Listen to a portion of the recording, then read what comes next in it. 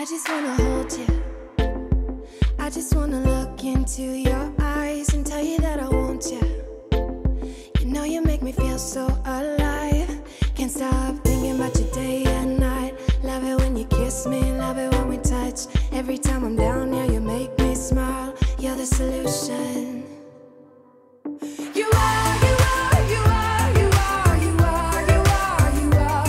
You are the solution. You are the solution. You are, you are, you are, you are, you are, you are, you are. You are the solution. You are the solution. Everything I needed. I never thought of... Oi, meus amores, tudo bem com vocês? Eu espero muito que sim. Gente, releve minha voz, estou um pouquinho rouca. Já tem, acho que uns 3 dias, mas se Deus quiser, logo melhora. Vocês viram a situação, bem sujinho. E assim, fazer festinha é tão gostoso, né, gente? Como é bom. Mas na hora de limpar, esse é o momento que a gente chora e a mãe não vê, viu? Tá bem sujo, o chão também tá bem sujo. Já juntou também com pó. Ontem, teve uma tempestade de pó, sabe? Mesmo com as lonas fechadas. Gente, empesteou tudo. Mas nós vamos limpar, deixar tudo limpinho do jeito que a gente gosta. Vou compartilhar com vocês. Espero muito que vocês gostam. Não esqueçam, gente, deixa aquele like para vocês estarem me ajudando. Se inscreva se você não for inscrita. E sejam todos bem-vindos para mais um vídeo. Vou dar uma limpada, meus amores, aqui na parte de cima. Vou usar uma buchinha e hoje vou usar esse uau. Ele é bem cheirosinho. Então, eu vou passar a buchinha, vou passar também bucha aqui no balcão, que como vocês viram, né, tá bem sujo. Além do pó, também tem gordura. E vou tirando depois o excesso, então, com um paninho.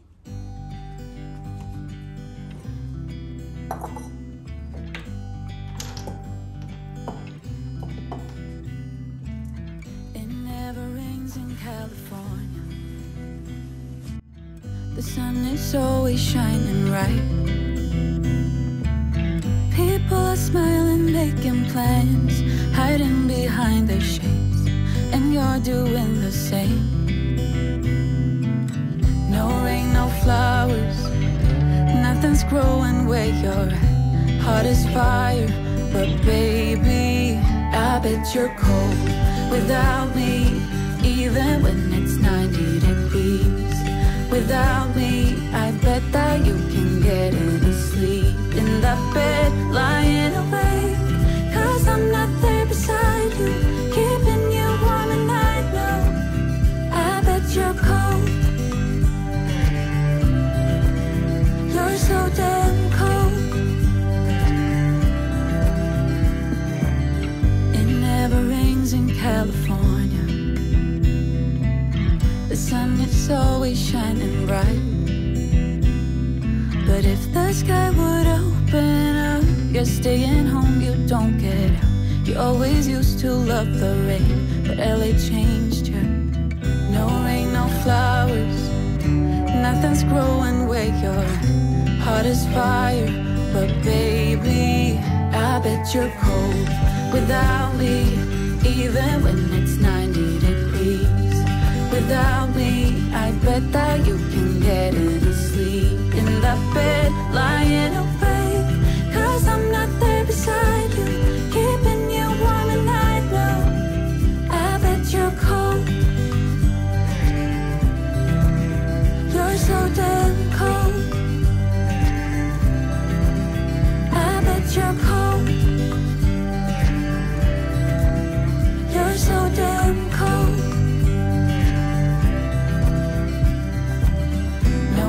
No flowers, nothing's growing where you're at. Heart is fire, but baby, I bet you're cold without me, even when it's 90 degrees.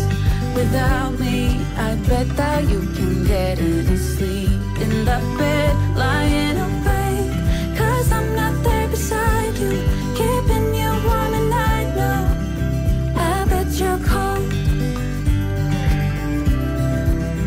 You're so damn cold. It never rains in California. The sun is always shining bright.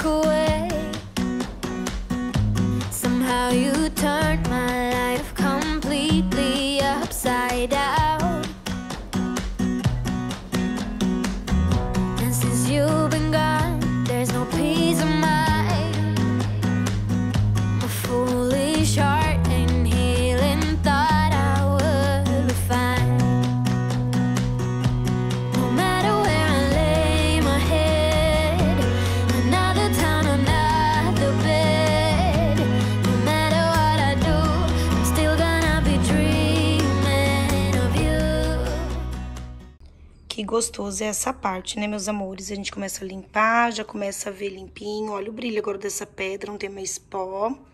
Olha o brilho dessa daqui. Gente, que brilho. E o cheirinho de limpeza também já começa a aparecer. Passei um pano todo aqui nesse armário, como vocês viram, né? Olha lá. Tá brilhoso, tava cheio de mancha, porque... Deixa eu mostrar aqui de pertinho pra vocês. Esse material é do armário, gente. Não sei se é porque assim ele é fosco, mas mesmo assim ele mostra bastante marca de mão. Mas agora já tá bem limpinho. Nothing ever felt as good or as easy as when we were young. Oh, though I felt misunderstood, it was a pleasure running away with you. We were just children acting like a doll, crazy, naive, bold and carefree. We were kids having kids, crazy, naive. It amazes me that we didn't fall apart harder than we did.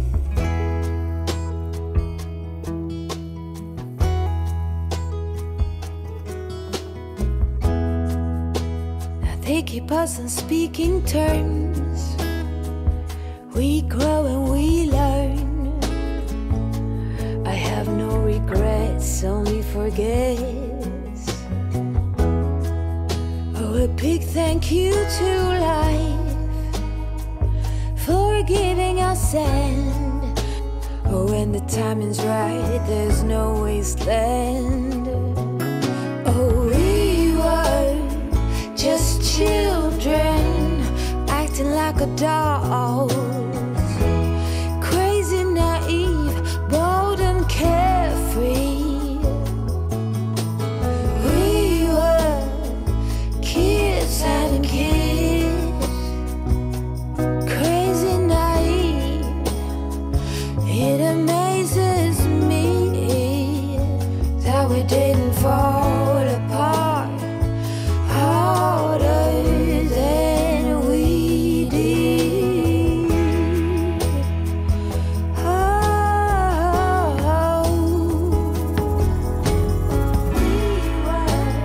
life keeps on moving.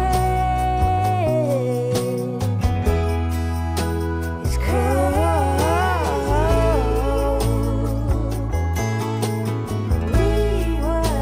Yes, life goes on changing.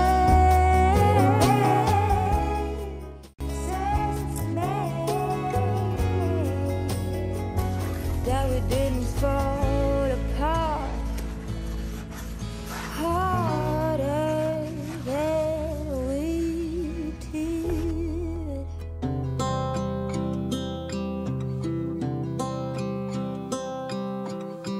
Tick tock, the clock keeps ticking. I don't know what I should do, and I wish you would be right here with me. My mind is filled with pictures of when we used to dance, but now I don't know where you are. I miss you so bad, won't you come back to me? I've got you in my head, you're all that I see. I've lost all my chances, I know that I am too late.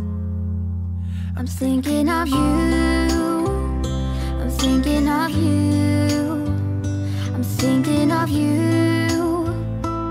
wondering if you're thinking about me too. Now it's too late, now it's too late.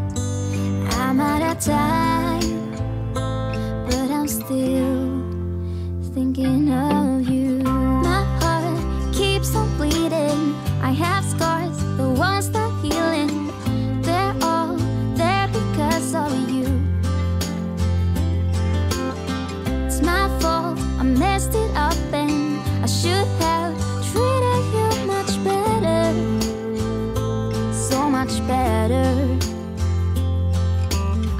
you so bad, won't you come back to me? I've got you in my head, you're all that I see. I've lost all my chances, I know that I am too late. I'm thinking of you, I'm thinking of you, I'm thinking of you, wondering if you're thinking about me too. Now it's too late, I know it's too late. I'm out of time, but I'm still thinking of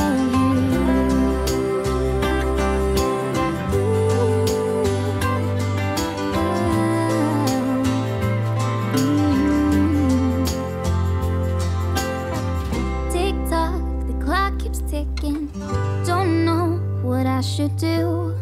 I wish you would be right here with me.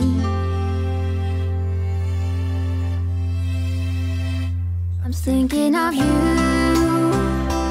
thinking of you, I'm thinking of you, wondering if you're thinking about me too. Now it's too late, now it's too late. I'm out of time, thinking of you.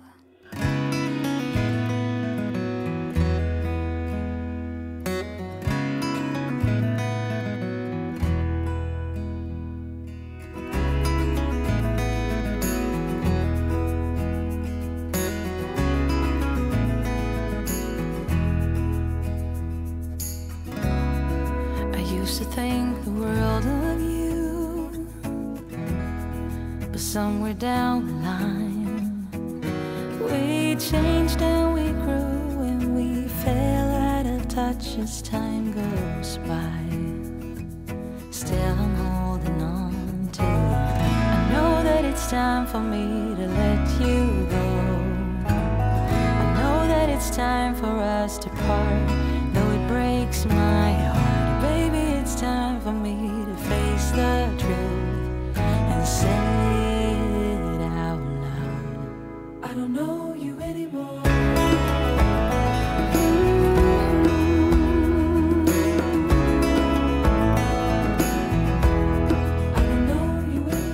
Agora, meus amores, vou jogar uma água sanitária e vou jogar um sabão em pó. Vou usar esse daqui, água sanitária da IP, e vou usar também esse Dixan, tá bom? Pra dar um cheirinho também gostoso. Essas manchas vocês sabem que não sai, né? Teve até amiga que falou, Paula, você vai colocar o piso? Eu comentei com vocês que eu pretendo colocar o piso, mas, gente, vou deixar pro próximo ano. Esse ano já tô esgotada, cansada. Eu falei pro marido deixar pro ano que vem.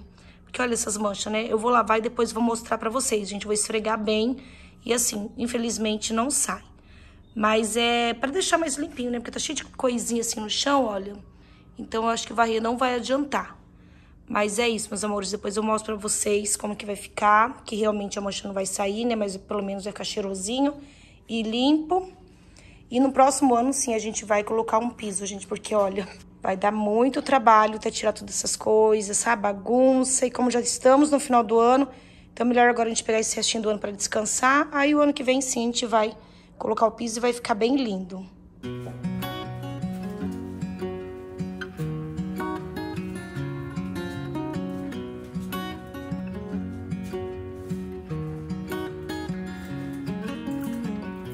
What's it like to be the one that he turns to when he's out of answers?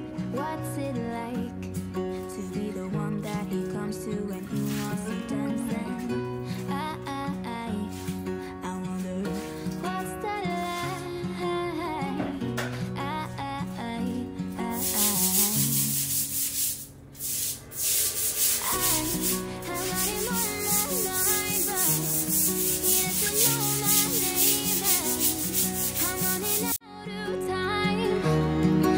She felt the same, and I'm acting stupid like every day. Don't know what to do or what I should say, 'cause I got him on my mind, but he doesn't know my name.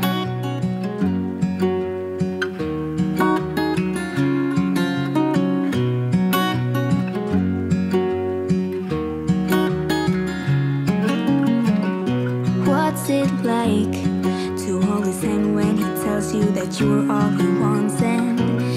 it's midnight. Oh, I'm thinking about him.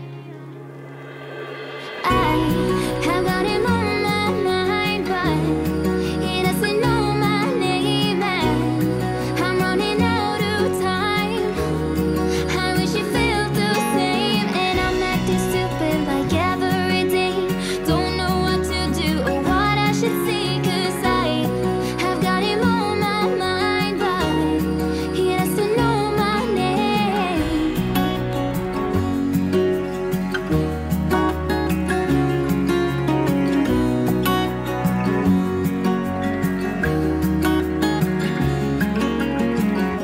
I wanna hold his hand, 'cause I can't stop thinking about him. And would he understand if I told him how I feel about him?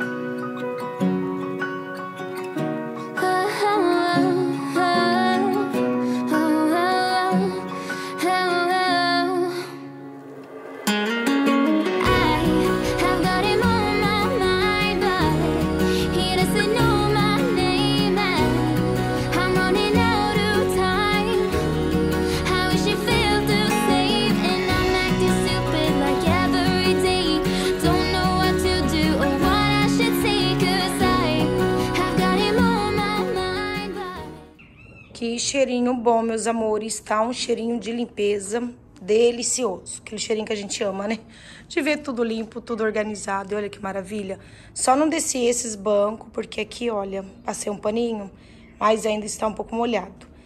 Passei pano no pé da mesa, que espirrou. Passei também ali no pé da mesinha de sinuca. Pra cá, gente, eu joguei uma água, assim, bem pouquinha água com desinfetante, porque tem um banco pra não molhar o pé dele, né? Então saí puxando, mas ficou bem limpinho. Essa parte até que assim, não tinha tanta sujeira, era mais pozinho mesmo. E o banco, o marido não conseguiu invernizar ainda, gente, então tá assim. Eu nem lembro se eu mostrei pra vocês, mas eu coloquei o meu, como é que chama, gente? Ai, cacto. Esqueço o nome, vou jogar um pouquinho de água nele. Olha que lindo que ele tá. Ele tava lá no pergolado, aí eu trouxe pra ficar do ladinho do banco. Achei que ficou lindo. Pra cá também limpei. Dei uma limpadinha aqui. Gente, já vou fechar a lona porque o tempo parece que tá mudando. Mas, enfim, terminamos, meus amores. Só desci aquelas cadeiras mesmo pra... Coloquei embaixo, porque aquela parte ali seca rapidinho. Os outros banquinhos coloquei ali. O tapete daqui eu tirei pra lavar. Depois que eu lavar, eu coloco de novo. Mas olha que gostoso. E eu acho que vem chuva e tô com o varal, gente, cheio de roupa. Vou lá ver minhas roupas, colocar alguns tapetinhos que eu tenho pra bater. E também quero fazer um tempero junto com vocês.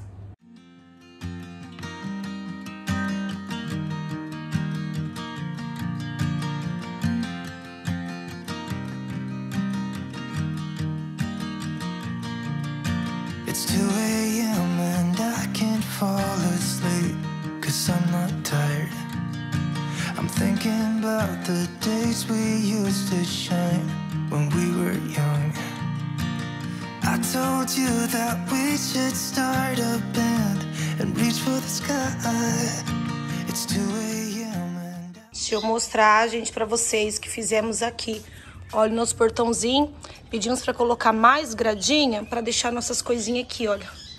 Né, Code? Né, Belinha? Agora fica os dois aqui o dia inteiro aprontando, fazendo arte. O seu David tá ali chupando sorvete, né, David? Fala um oizinho aqui. Tava dormindo, né? Chegou da escola, dormiu. Vou recolher essas roupas que ainda não recolhi. O tempo já tá dando uns trovão. Ai, mas tá bem quente, viu? Se chover, dá uma chuvidinha agora, gente, vai ser bem gostoso. Que delícia.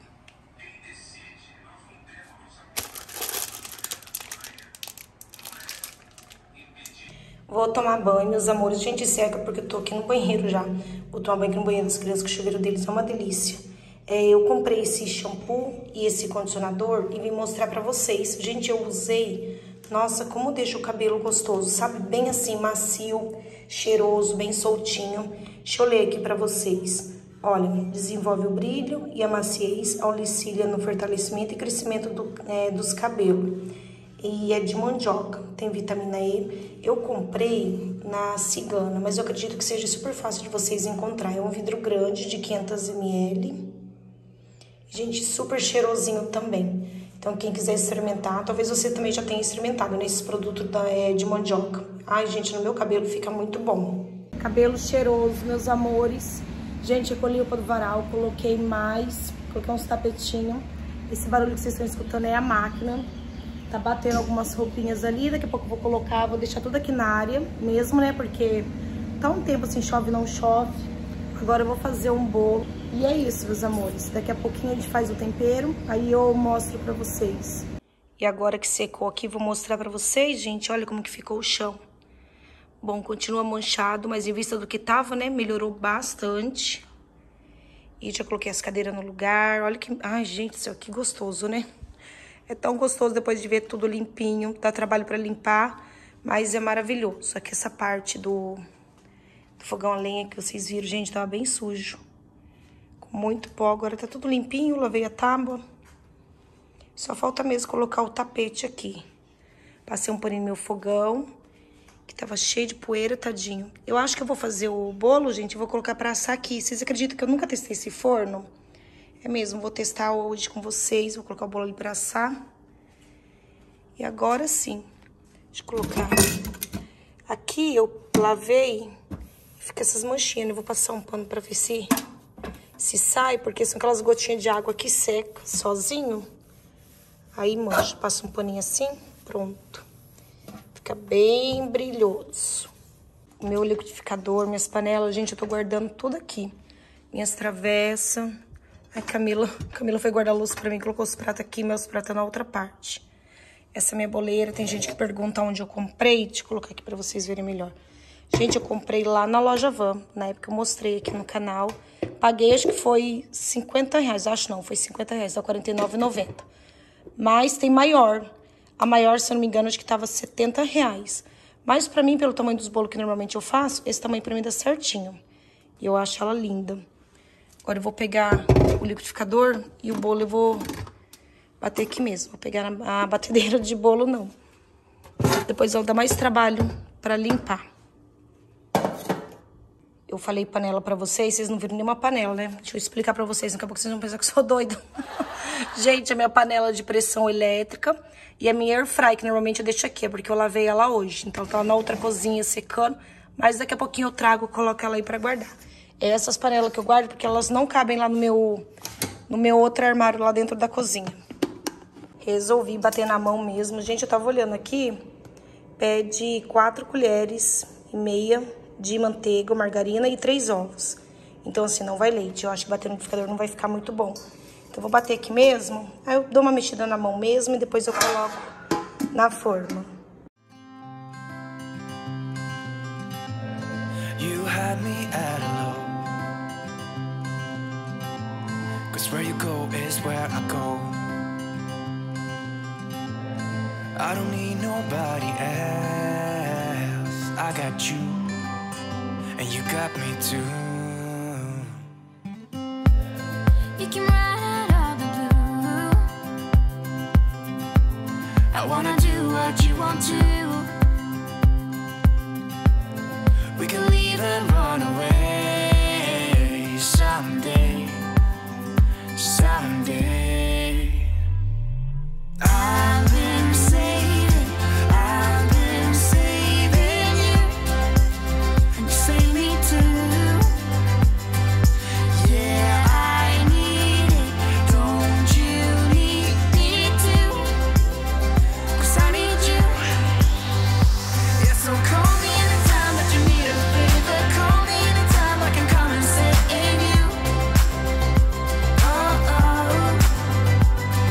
Call me anytime that you need a friend. And call me anytime when you're at a tight end. You, I got you, and you got me too.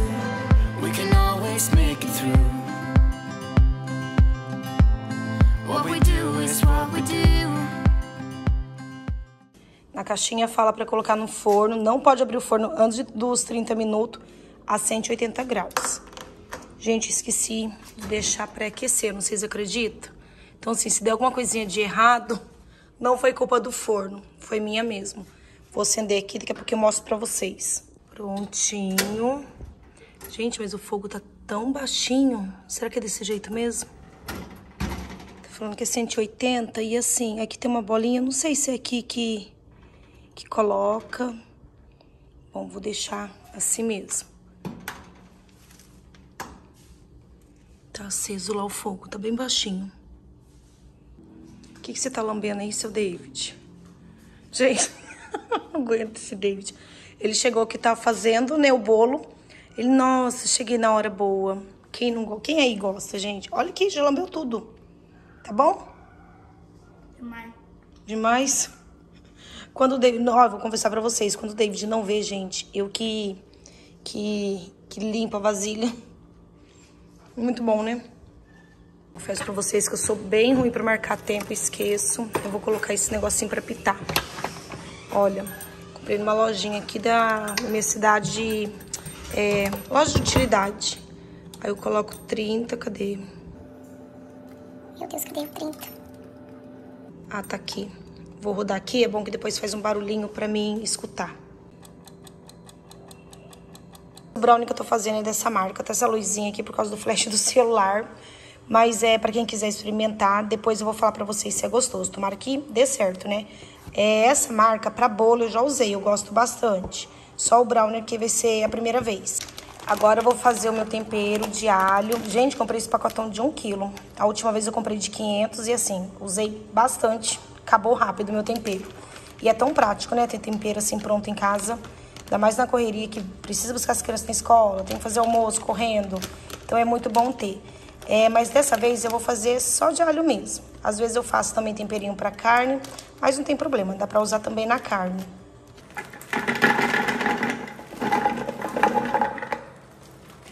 Temperinho pronto, gente, o cheiro tá delicioso, aquele cheirinho forte de alho. Olha o tempero branquinho, já separei 2 potinhos. Eu sempre guardo esses potes de maionese, porque quando eu faço tempero eu mando pra minha mãe, pro meu irmão. Aqui eu usei 1,5 kg de sal e 1,5 litro de óleo, tá bom? Para 1 kg de alho. Gente, e é assim, toda vez que eu faço o arroz ou feijão, eu coloco uma quantidade de tempero, aí eu experimento pra ver se tá bom de sal, tá? Normalmente sempre fica. Eu já tenho um costume da quantidade que eu coloco. Mas olha que temperinho bonito. E olha como rendeu, meus amores, que maravilha. Então eu enchi aqui os 2 potinhos. Esses 2 também deixei ele bem cheio. Aí eu coloco um tanto numa vasilhinha pequena assim, que fica mais prática pra poder usar durante o dia, né? Aí gente, eu deixo tudo na geladeira, tá? E o David tá ali chupando sorvete. O David só tá aparecendo comendo hoje. Oh, Deus do céu. Mas é isso, meus amores. Eu coloco na geladeira, eu vou usando e sempre faço assim. Eu pensei que isso aqui era o recheio do brown. Nossa, cheguei na minha hora certa de novo. Eu estava raspando a vasilha aqui, o David chegou bem na hora. Já chegou todo feliz. Falei pra ele, daqui é tempero, isso daqui não é doce, não. Quase nem consigo mostrar pra vocês. Gente, eu tava fazendo a janta, ficou pronto. As crianças já vieram comer com sorvete. Que na verdade é gostoso o brownie quentinho com sorvete, né? E como vocês podem ver, já comeram praticamente a metade. Bom, sinal que ficou bom. Sinal que tá gostoso. Tô brincando, gente, eu também experimentei, tá? Olha, uma delícia mesmo. No fim, nem tirei da forma e nem vou tirar. Vou deixar aqui mesmo, porque no instantinho a gente come. Só falta a dona Camila comer. Oi, gente, acabei de chegar da igreja, porque eu sou crente. Tava lá cantando, olha aqui. Eu não aguento, o louvor de hoje. O jeito que essa Camila fala. Eu faço parte do círculo de oração. Gente, ela faz parte do círculo de oração, porque a igreja aqui em frente de casa não tem jovens. Tô falando do bolo, Camila, do brownie, olha, quase você fica sem, que a metade da forma já foi. Você não acredita? Mas é isso, meus amores, o forno lá também é muito bom. Na verdade, não senti, assim, diferença desse fogão, não, gente. Foi assim, pra mim foi a mesma coisa, sabe? E o bolo, o brownie, gente, pode comprar. Pode comprar que, olha, tá provadíssimo. Delícia, meus amores. Muito bom. Bem fofinho. 2000 anos depois. Hoje é outro dia e eu falei pra vocês, né, se vocês queriam que eu mostrasse meus esmalte. E assim, muitas falaram que queriam ver. Gente, eu não separo por cores, tá bom? É uma baguncinha aqui. Eu só deixo separado as minhas bases. Aqui tem base pra fortalecer a unha E tem esses brilhos que eu gosto, olha, de fazer aquelas unhas filha única. Tem secante também, né, pra gente passar depois que passa o esmalte. Então, só eles que eu deixo separado. O restante, olha, fica uma baguncinha. Um monte de cores misturado, vermelho, rosa. E esses daqui é o que eu comprei, que eu falei pra vocês que eu fui lá na Cigana e estava em oferta. Gente, saí pegando, tem umas cores tão bonitas. Depois que eu cheguei em casa, que eu vi que eu peguei até repetido. A empolgação foi tanta. Peguei 2 desses, xodó. Gente, tem uma cor muito bonita. Aí, olha, eu acabei pegando 2. Peguei 2 desses que também. Acho que eu fiquei muito empolgada. Esse aqui eu admire. Mas, gente, é lindo. E assim, não tem problema de ser 2, não. Olha aqui, ó, o outro. Admire. Tem mais um outro aí que eu peguei também repetido. Estiver usando, eu vi que a data de validade, olha, vence no ano 2025. Então, assim, ó, 2025, a validade tá bem longe.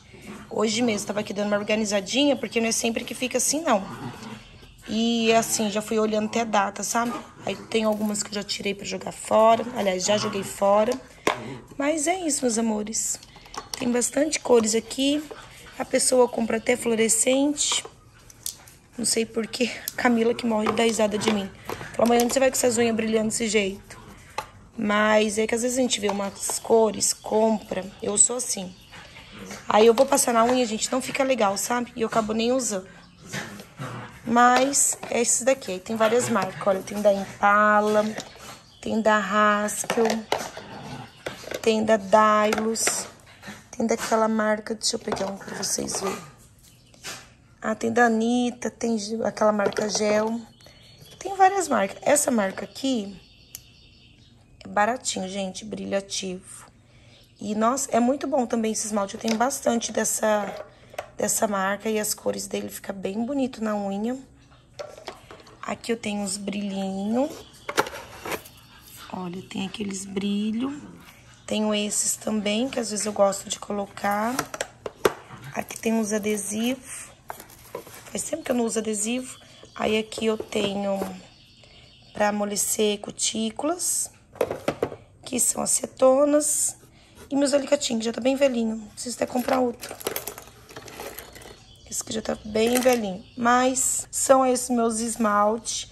E assim, como eu falei pra vocês, tô sempre olhando data de validade. E quando vence, aí eu jogo tudo. Aí eu jogo fora, né? Vou tirando e vou comprando também, né? Toda vez que a gente vai numa loja ver uma cor diferente. Gente, olha esse que lindo. Eu tenho bastante também, assim, com brilhinho. Porque eu gosto. Eu amo esse aqui, ó. Olha que lindo. Esse eu tenho 2. Tem um azul também. Então, são esses, meus amores, meus esmaltes. Tô mostrando pra vocês dessa forma. Eu tô recebendo muitas mensagens das meninas perguntando pra mim, porque no vídeo vocês não conseguiram ver direito. Esse primeiro é o pra fortalecer a unha. Esse é aquele que eu falei do extra brilho, né? Que deixa... Nossa, deixa a unha linda, gente. Super indico. Aliás, eu indico os 3 pra vocês. E esse daqui é pra ajudar a secar depois. Então, vou mostrar assim. Tira print da tela, porque aí fica mais fácil pra depois vocês procurarem. Mas eu acredito que deve ser super fácil de encontrar. Gente, ignore o rosto da pessoa, o tamanho que tá. Meus amores, hoje passei o dia praticamente deitada, sabe? Depois do almoço eu não fiz nada. Estava com dor de cabeça, tomei o remédio. Tirei até um cochilinho agora na parte da tarde. Depois que eu levantei, mas sim, graças a Deus eu levantei animada, sabe? Lavei a área, vim aqui, limpei toda a cozinha, deixei meu feijão de molho pra amanhã. Então, assim, graças a Deus, amanhã vai amanhecer limpinho. E hoje eu vou mandar beijinhos, gente. Separei, marquei o nome aqui das lindonas que me pediram. Eu espero não ter esquecido o nome de ninguém, mas como eu sempre falo pra vocês, se eu esqueci, pode puxar minha orelha. Fala aí nos comentários, Paulo, você esqueceu de mim? Coloca o seu nome, minha amiga, aqui. Aí no próximo vídeo eu estarei mandando, tá bom? Gente, quando vocês deixarem o nome... fala também a cidade de onde vocês estão falando, sabe por quê? Às vezes tem nome repetido.